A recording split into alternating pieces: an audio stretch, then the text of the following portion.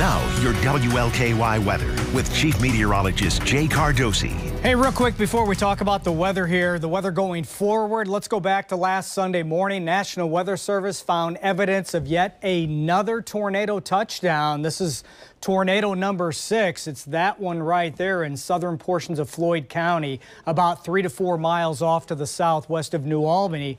That was an EF1 with 90-mile-an-hour winds. So a number of weak tornadoes touching down Sunday morning. We had a break in the action, and then late last night, these isolated strong storms developed and produced hail. And some of that hail was big. Look at that in Corridon very, very early this morning or after midnight last night. Phil Fogel sent us that picture, at least golf ball sized hail, and that translated on into western Jefferson County, the metro. That picture in from Kathy, right around Churchill Downs. So some big hail in isolated locations late last night. The good news, it was a beautiful afternoon, and it continues to be beautiful outside right now. We have clear skies. Today's high, 78 degrees, 2 better than the average high of 76. We started out at 61. By the way, from those isolated storms last night that did hit portions of the metro, did hit the airport, about 3/4 of an inch of rain reported. It's 69 and clear right now. The humidity 44%, a northeasterly breeze in here between 5 and 10 miles an hour. The metro is the warm spot, as it typically is this time of night. Get outside the city, already 50s or low 60s showing up.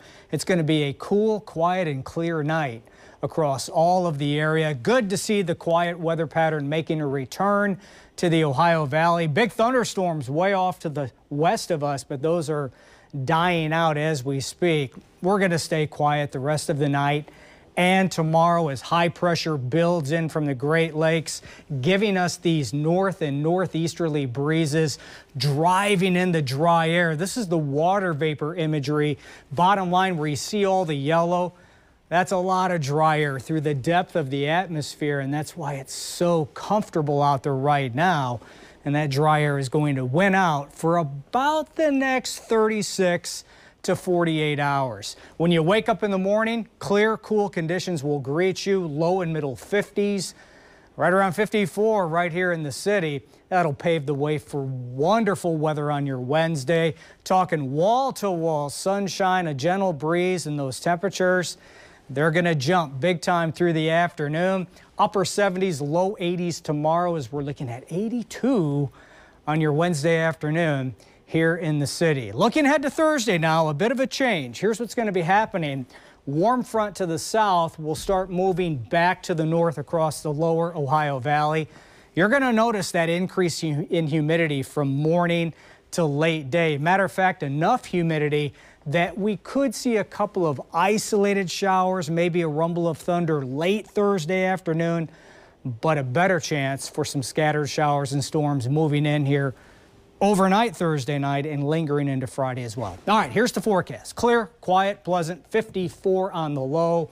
Beautiful day tomorrow. Your 12-hour forecast for your Wednesday. 50s to start, 73 by lunch hour. Going to go for 82 for that late day high. 82 again on Thursday. A chance, a small chance for an isolated late day shower or storm. Better chances with a little bit of impact weather in here for scattered showers and storms Friday, Saturday. Look what happens. Oh, are we going to time this out right? We're in between systems for Mom's Day. Hopefully, yes. That's the way it's looking right now. Just check the latest data. It's still looking fairly dry for Sunday, for Mother's Day, 83 degrees. And you can see the scattered storm chances move back in on Monday. Somebody is sitting on our shoulders right there. For good times. Yeah. Looks really good. Yeah. Thank you, Jay. Sure.